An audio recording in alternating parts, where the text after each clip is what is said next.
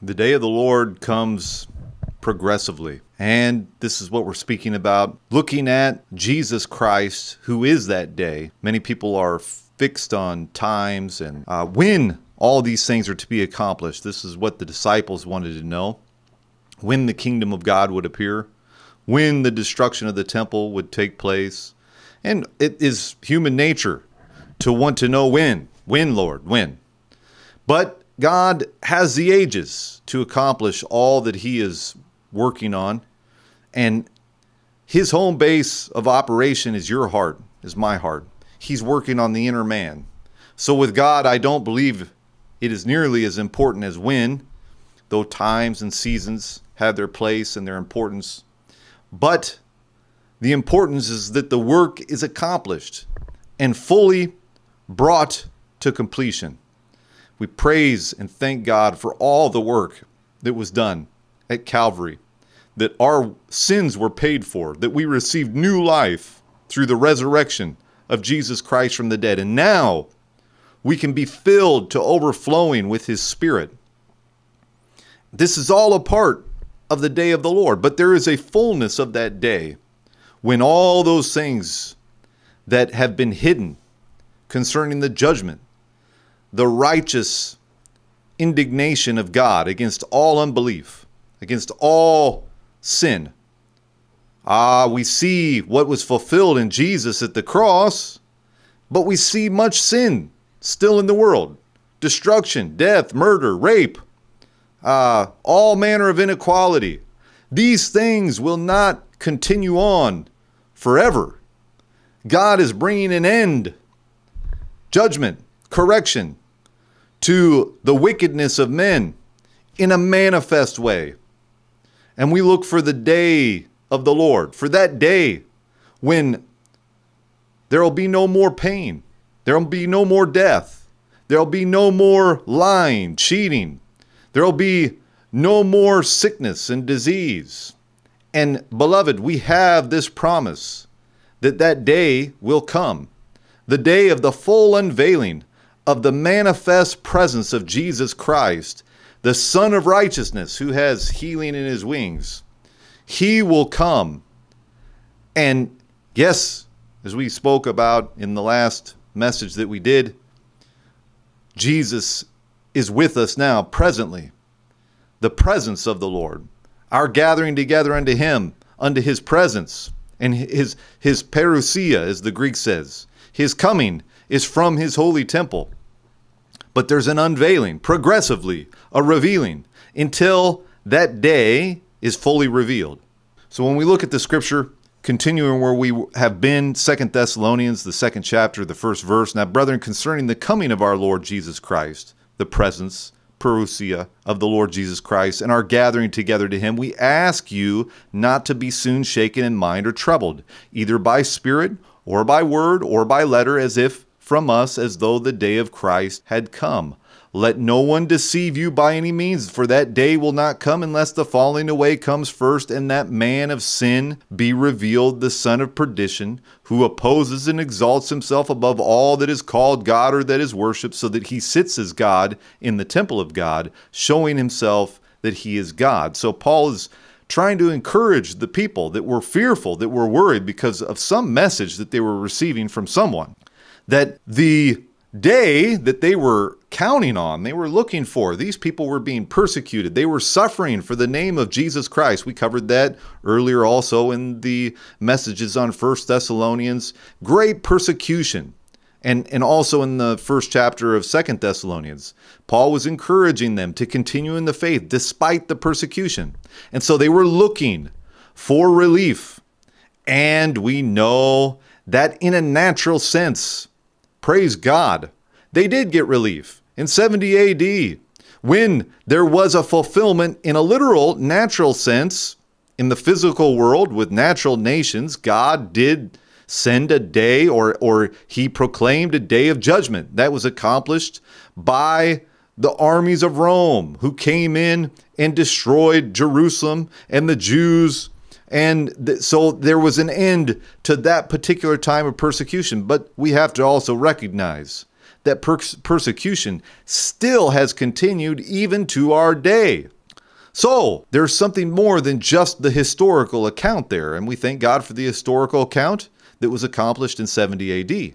But there is still a need for a further unveiling, a progressive work that will cause the day of the Lord to fully be accomplished, where his judgments are revealed and manifested in a way that will stop all persecution.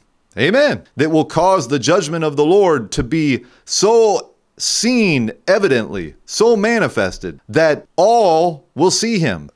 Israel was constantly looking. In the Old Testament, we can see that they were looking often for the day of the Lord, and it's spoken just as that, the day of the Lord. Isaiah 2 speaks of it. He said in 11th verse, the lofty looks of man shall be humbled, the haughtiness of men shall be bowed down, and the Lord alone will be exalted in that day. For the day of the Lord of hosts shall come upon every proud and lofty, upon every lifted up. So in other words, pride was going to come down during the day of the Lord, and judgment came from nations. Natural nations brought judgment. We see that again and again in the Old Testament in the record. The prophet would speak of the day of the Lord, and that day would be accomplished in a natural, literal, historical sense.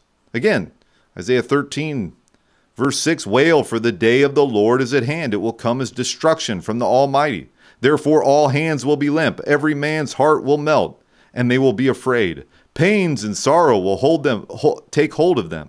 They will be in pain as a woman in childbirth. They will be amazed at one another. Their faces will be like flames.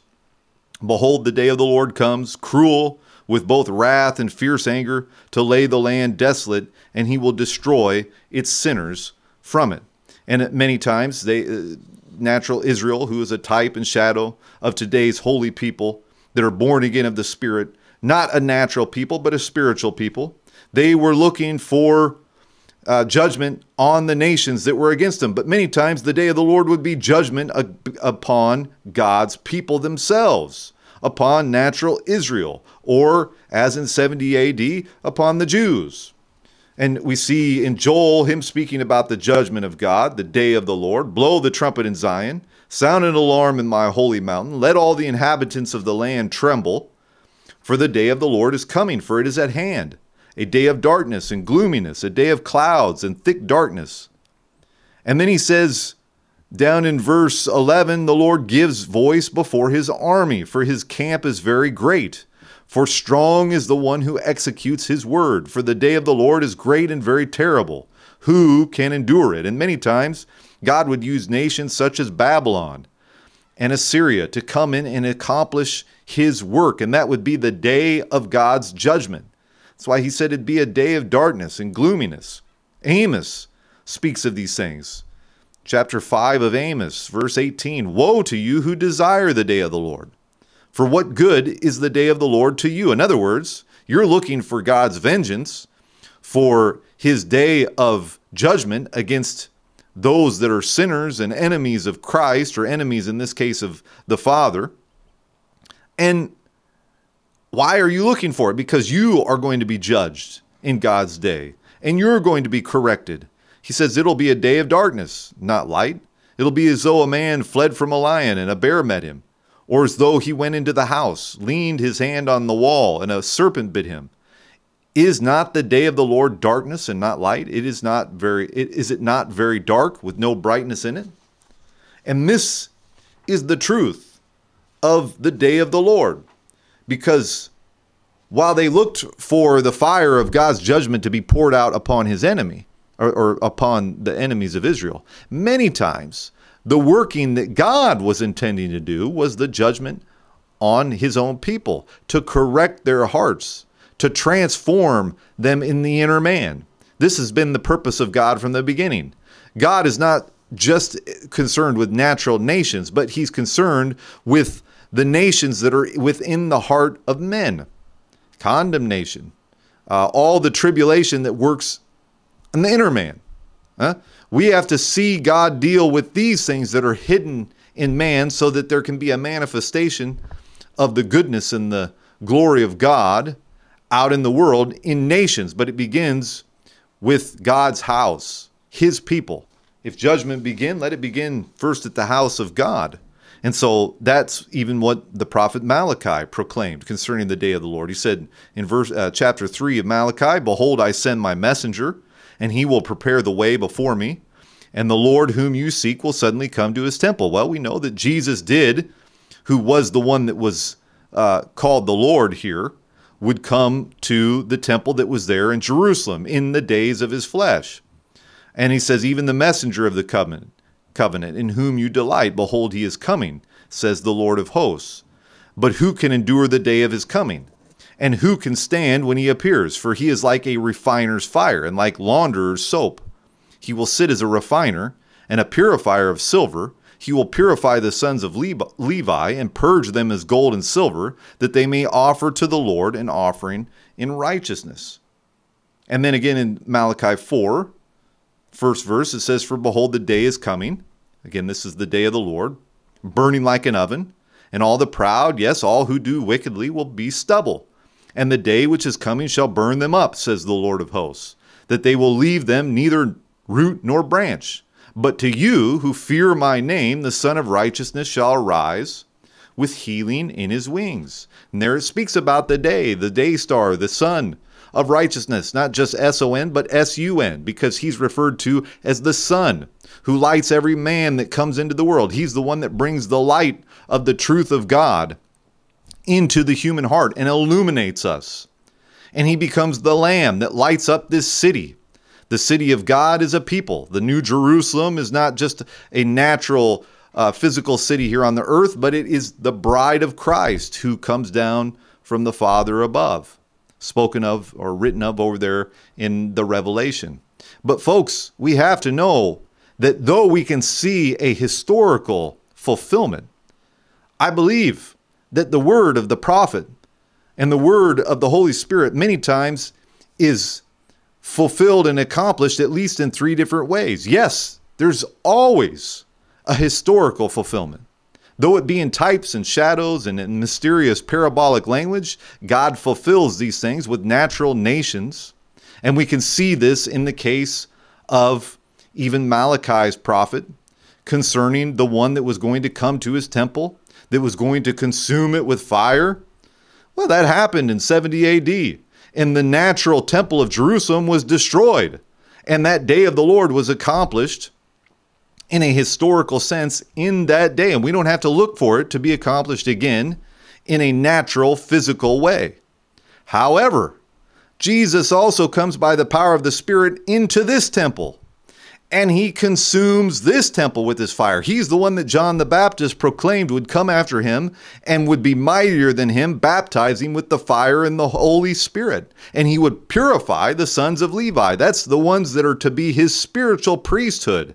He would purify them, not with natural fire, not burning their literal temple, but you are the temple of God. So he causes you to be on fire with his very presence. God is a consuming fire, and he comes to you to make you his habitation through the power of the Holy Spirit, and he purifies you.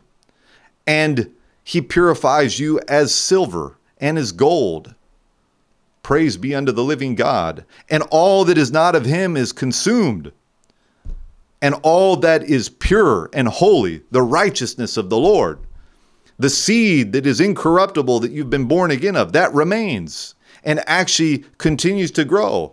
And the enemies of the Lord, all the unbelief in your mind, everything that would stand in opposition to the will of God, the lusts of the flesh, the lust of the eyes, the pride of life is consumed in you by the power and the presence of the holy burning of the Lord Jesus Christ, the Holy Spirit. So we can see that these things are fulfilled, yes, in a historical sense, yes, in a prophetical sense, or in a spirit of prophecy. Amen. Yet to be fully fulfilled, where we can see it. We're talking about manifestly, where we can see it in every place, in every heart. And this takes place in the fulfillment of the inner man. Because out of the abundance of the heart, the mouth speaks. Man was given dominion in the beginning. If we want to see all the problems of the world solved, it's going to be solved through man. All the problems of the world came through a man, Adam. It was because of his disobedience and sin that we were plunged into this place of sin and sickness and disease and trouble. Now, there is another Adam, the second Adam, the man from above. Hallelujah, the Lord Jesus Christ, who came and redeemed us from the curse of sin. By dying on a tree, he became, amen, our propitiation. The curse came upon him that we might be made the righteousness of God in and through him. This is the grace of the Lord. Oh, taste and see that the Lord is good.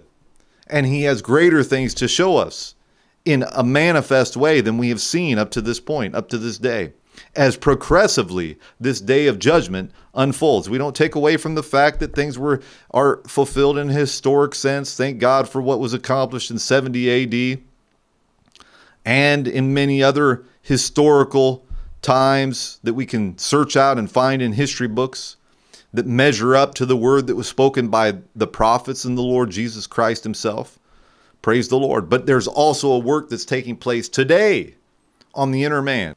So again, turning back to 2 Thessalonians, the 2nd chapter.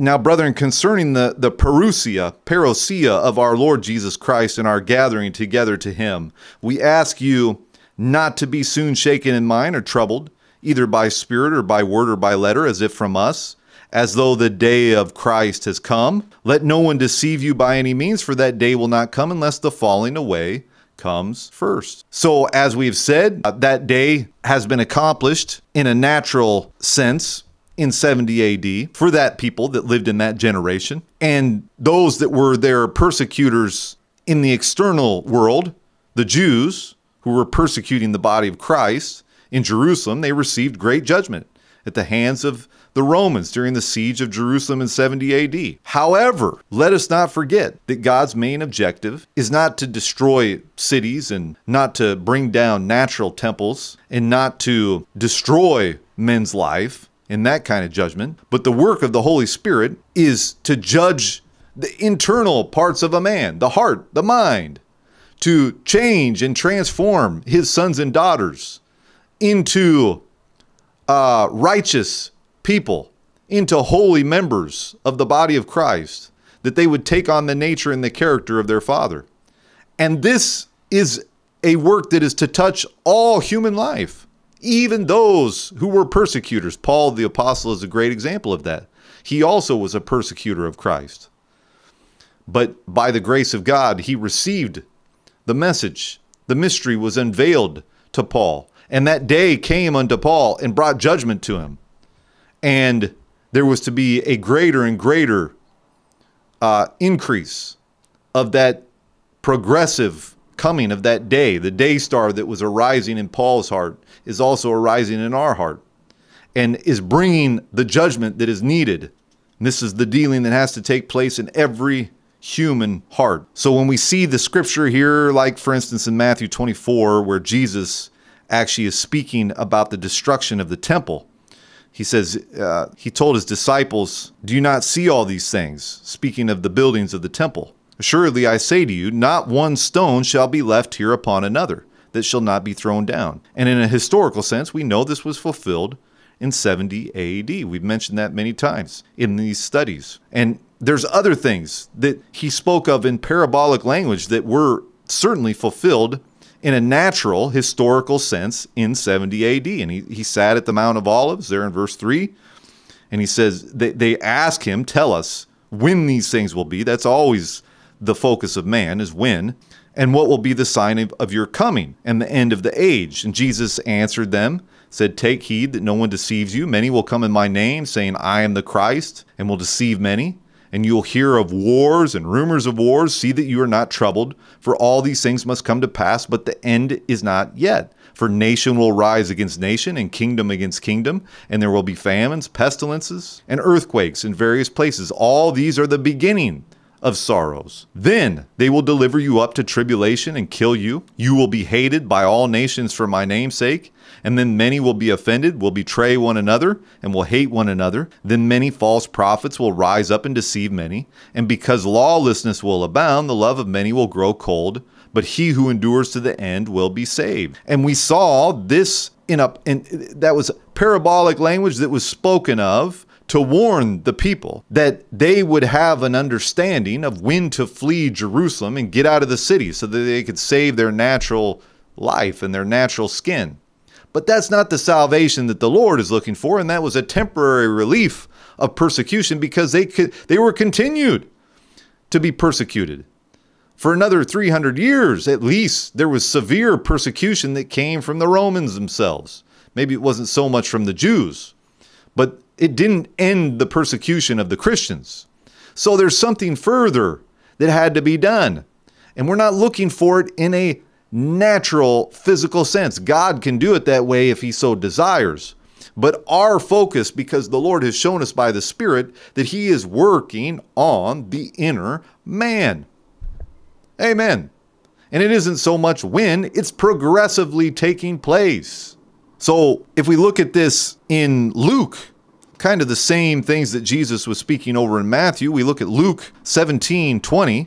We mention this scripture often, but I think it's worth mentioning it again here. Now, when he was asked by the Pharisees when the kingdom of God would come, again, there's the question, when? When? We want to know the time. Was it already accomplished? Will it be accomplished in the future? What will be the date? But Jesus did not answer them according to their question. When? He said the kingdom of God does not come with observation, nor will they say, see here or see there. For indeed the kingdom of God is within you. Let that be imprinted forever upon our mind and heart so we can get out of the questioning of when. Is it historical? Is it future? It isn't something that we're going to observe so much with the natural eye in the external world, but this is progressively being done inwardly in a people who God is unveiling the mystery of his presence and his judgments and his working on the inner man, where the kingdom of God resides within you. And the authority of that kingdom is increasing. And the Lord is allowing the knowledge of the Lord to flood the being of those who are coming to an understanding of where he is and what he is doing and his great love and his mercy and his grace in a very experiential way, not in a way of doctrine, in a way of day by day partaking of the body in the blood of the Lord, that communion that is continual. Amen. And we can be partakers of this by faith, walking with the Lord by the Spirit. If we go down to verse 22 in that same chapter, then said he to the disciples, the days will come when you will desire to see one of the days of the Son of Man, and you will not see it. And they will say to you, look here or look there. Do not go after them and follow them. For as the lightning that flashes out of one part under the heaven shines to the other part under the heaven, so also the Son of Man will be in his day. But first he must suffer many things and be rejected by this generation.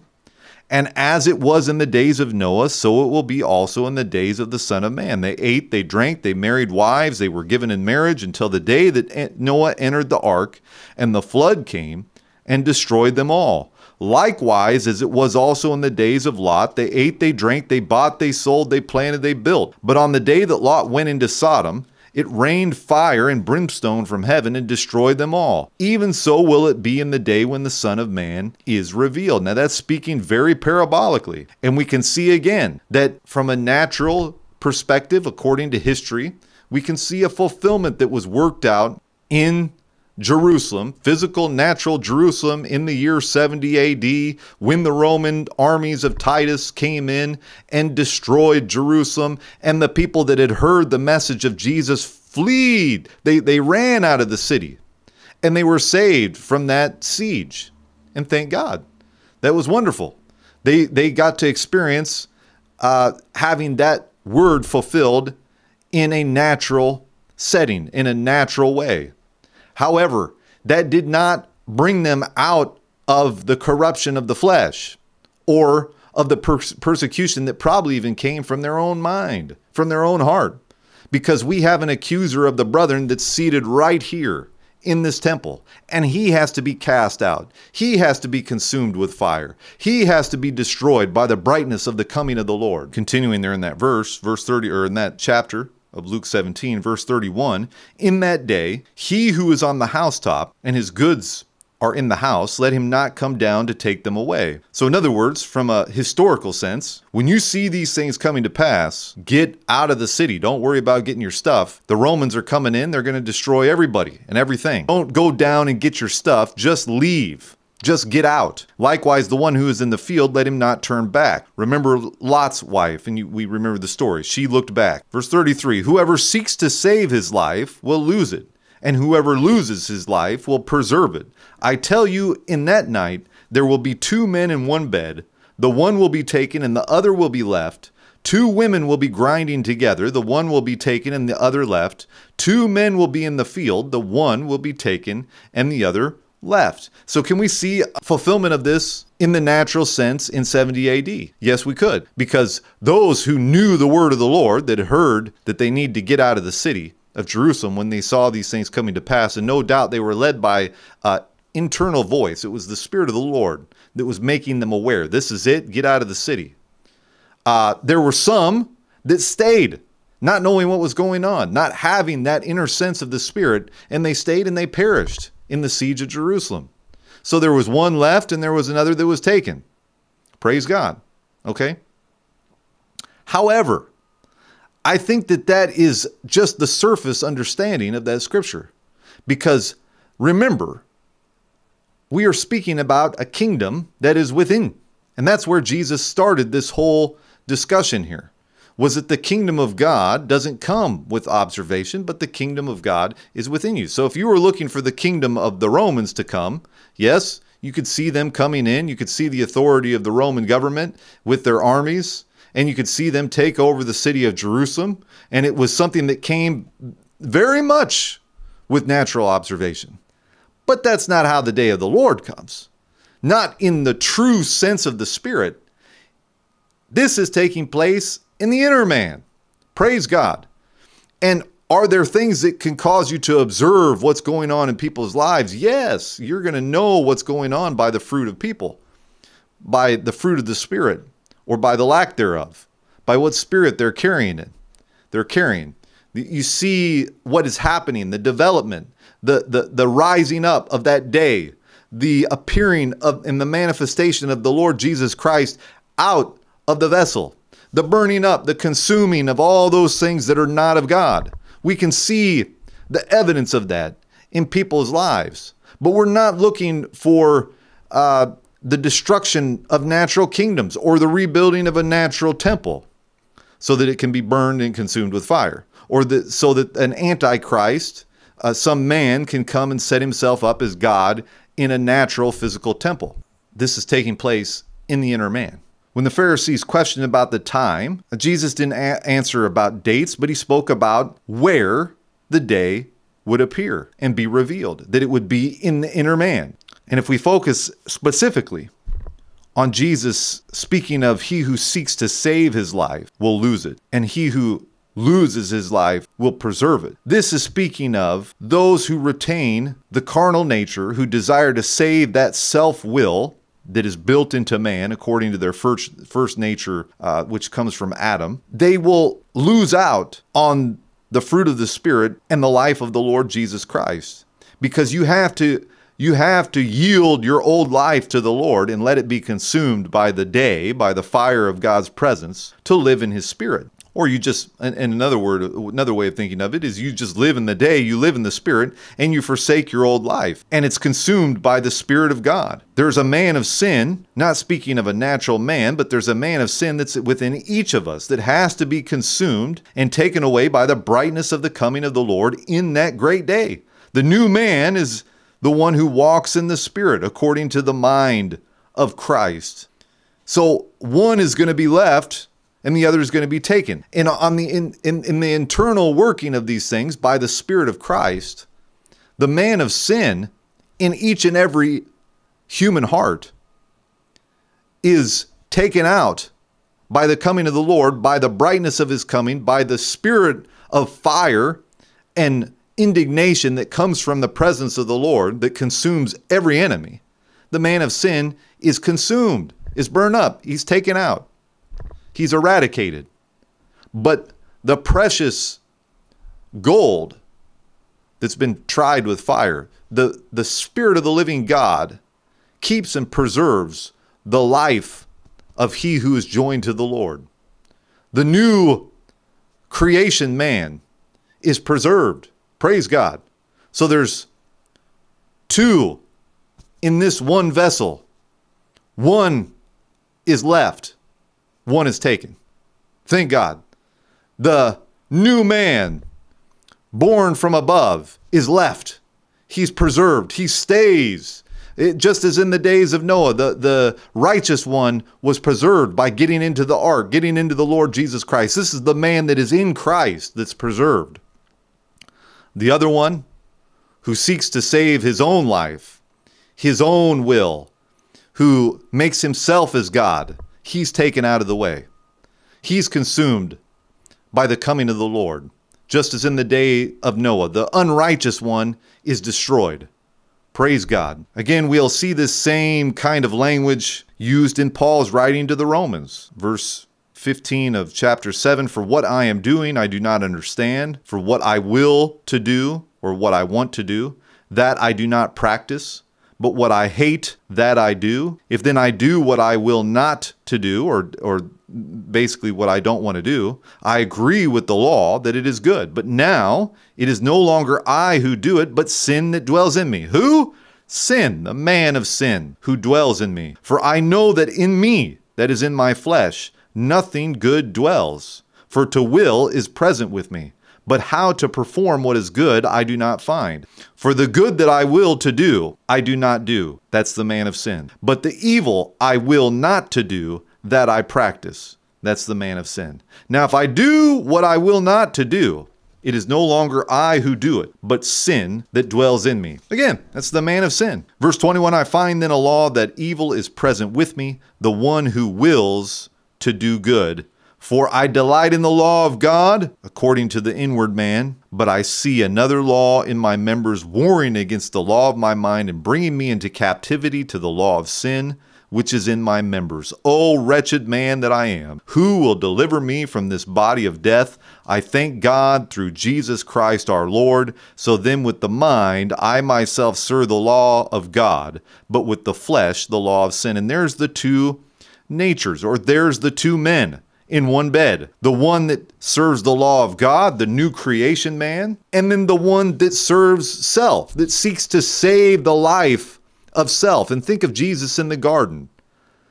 He said, Father, if it be possible, let this cup pass, that I know that I am to drink. And he did know.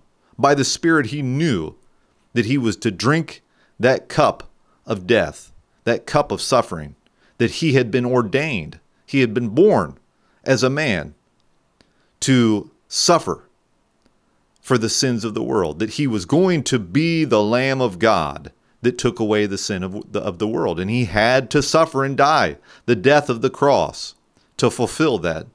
And he said, but now who was speaking? There was another one in him. There was a man who sought to save his own life. And so Jesus overcame and prayed, but nevertheless, not my will. Whose will? The man that was seeking to save Jesus' life. Not the will of that man, Father, but your will. Amen. Amen. And that was the will that was left. And we see that in Jesus. The other will, the man that had the will of trying to save his life, right there was consumed. Amen. Because he gave way to the Spirit. Jesus never sinned in that. He never sinned in that prayer. The Lamb of God was without sin. Totally holy, totally righteous. But he did have the temptation that we have in his flesh. And so we see it perfectly in that prayer. and we're able to overcome in him. And the mind of Christ causes us to overcome the mind of the adversary, the mind of the man of sin. We overcome him by the blood of the Lamb, by the word of our testimony, and by loving not our lives unto the death. The death of Jesus Christ, the death of the Lamb of God, becomes our death. So again, if we go back to that little word that Jesus spoke, I tell you, in that night there will be two men in one bed. The one will be taken and the other will be left. Two women will be grinding together. The one will be taken and the other left. Two men will be in the field. The one will be taken and the other left. And this is speaking not just historically of what happened in 70 AD, but spiritually what is happening in the body of Christ, in those who are yielded to the Spirit of the Lord. There is a new man that we've been born again of Christ that is doing the will of the Father, who will remain. Amen. Who will be preserved, who will see the righteousness of God in the land of the living. And there will be another one who is taken away by the brightness of the appearance of the coming of the parousia, of the unveiling of the fire of God, who consumes everything that's not of God in his holy temple. This man of sin is in every human heart, but has to be seen, has to be unveiled so that he can be taken out of the way. So again, 2 Thessalonians, there, the third verse, let no one deceive you by any means, for that day will not come unless the falling away comes first. And the man of sin is revealed, the son of perdition, who opposes and exalts himself above all that is called God or that is worshipped, so that he sits as God in the temple of God, showing himself that he is God. Well, we will continue with this in a future message. Thank God for the truth of his word, the work that the Lord is now doing in his holy temple to conform us to the image of the Son, that we will be just as Jesus is in this world. And he that is in you is greater than he that is in the world. You have the mind of Christ. You have the Spirit of the living God. Let him be your guide. Let him be your direction. His word is a lamp unto your feet. He will cause you to go in the right way. He will cause us to walk in holiness by his new nature, by the new and living way that we've been begotten again of through this living word. Amen. And we thank God the Holy Spirit keeps us in the truth. We continue to be led by the great shepherd of the sheep. He keeps us on the path of righteousness. Praise be unto God.